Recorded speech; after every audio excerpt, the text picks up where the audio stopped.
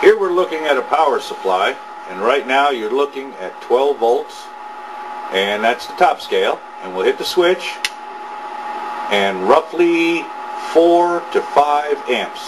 So that's 4 to 5 amps, 12 volts. Now we're testing a PWM on a Supergen, and here's the Supergen right here.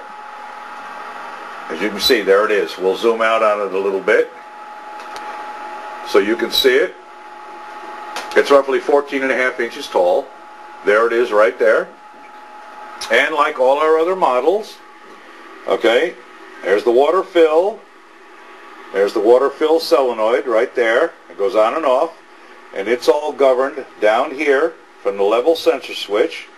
There's the gas output. Here's the fill and view port. And on the side, right here, going up the side, you'll see I got a small little red wire which is going to my voltmeter.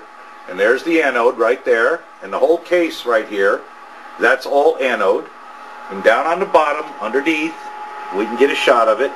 There's the cathode in the bottom, and there's a little black wire right here. That's going over to my multimeter. So now as you see, we're running at 12 volts on the power supply. And we're running at roughly 4.5, 5 amps right in that area. Now we're going to go over here and we're going to take a look, and we're going to turn on our voltmeter, which is hooked up with a little red and black wire to the anode and cathode, and we're going to turn it on. And we're running roughly 4.5 volts DC. The amperage is the same whether from the power supply or here. So it's approximately 4.5 volts, 5 amps, and that's being controlled by a pulse wave modulator right here. This is a square wave modulator. It's variable. I'll show you it's variable because I'll take and turn it up and down here, and you'll see as I turn it up, I can turn it up and I can turn it down. So let me get back here to 4.5 volts. There we go.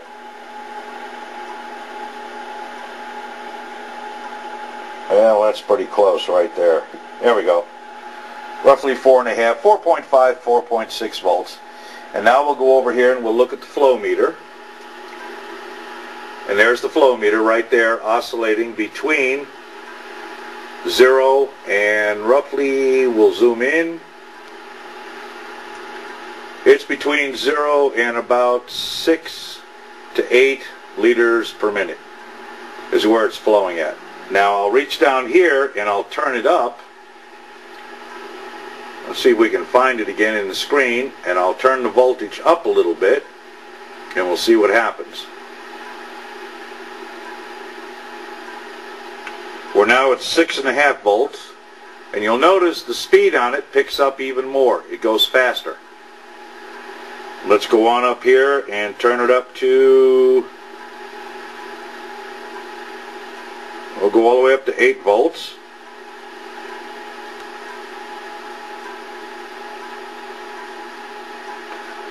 Alright, we're at 8 volts. And you can see it's going much faster, okay?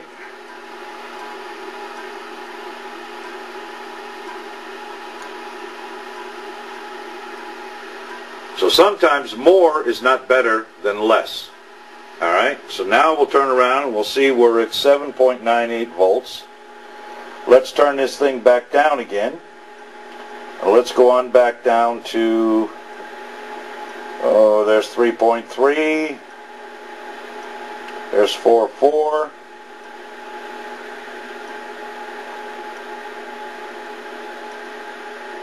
A little more. There we go. 4.5. That's close enough. And we'll go back here to the flow meter, and we'll look at the flow meter. Now, as you can see, we are actually running at 4.5 volts, round figures, and we're running at 5 amps right there, and yet our input voltage to the PWM is 12 volts. So when we ran a Supergen before, we ran it at 13.2 volts and 8 amps, and we were getting the same results as we're getting here with a power supply input of 12 volts and 5 amps. We're now operating at 5 amps at 4.5 volts. So actually we're running at approximately 1/3 the voltage at the same amperage, and we're getting the same results as we were before with 12, 13 volts and 8 amps, and now we're running 5 amps and roughly 4.5 volts, and we get the same results. So there has to be something about pulse wave modulation. Don't know exactly what it does, not an expert, don't pretend to be. But I do know that you can run on less voltage, less amperage, and get the same outbound results. So take it for what it's worth. You go figure it out. All I know is it does it, and it works here. Other than that, this is a SuperGen.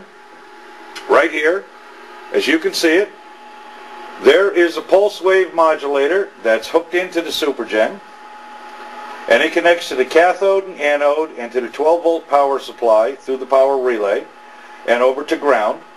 And here is the meter itself at 4.5 volts. And I have right now one of these infrared temperature sensor guns. We'll shoot it at the wall so you can see. The wall right now is 77 degrees. So now we'll see if we can line it up. Much better than the 180 to 200 we used to run on. But right now the gas coming out is right now at the 120 degree level. And there's our flow over there. And we'll bring it over. And we're at 82 degrees, 83 degrees at the flow meter is where we are right now. Because there's the flow meter and we're shining on it right now. And here's the inbound fitting to the flow meter. Oh, we can't see it, it's being hid, but here's the hose. And we'll come over here, and it's 84 degrees on the hose. And if we come over here to a gas valve, we're at 85 degrees at the gas valve. We'll come up here to the silicone outbound gas hose, and we're at 106. And on the canister itself, it reads 96 degrees is where it's at. So that'll give you some idea.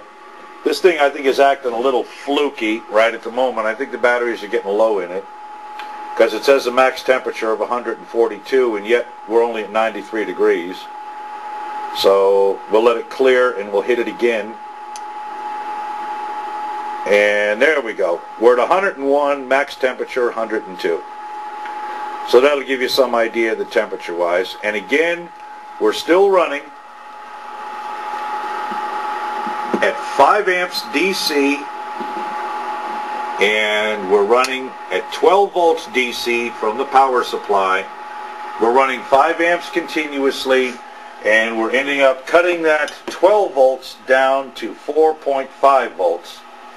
And yet we still have good gas production from 0 up to, say 7, almost 8 liters a minute pulsing. So cut that in half, figure an average, and that's much better than 2-3 liters a minute. Alright? Take it benefit of the doubt. And that's about it for the MagDrive SuperGen using a PWM, which is right here. And that's about it. So I hope this video was informative. I hope it helped you answer some of your questions. And we'll make more as we go along. So just come back frequently and check our website. And we'll give you the latest updates on the latest and greatest that we're doing. Because the better we can do, that means the better you can do at the gas pump. Take care. Take care of yourself. Have a good day. And bye-bye.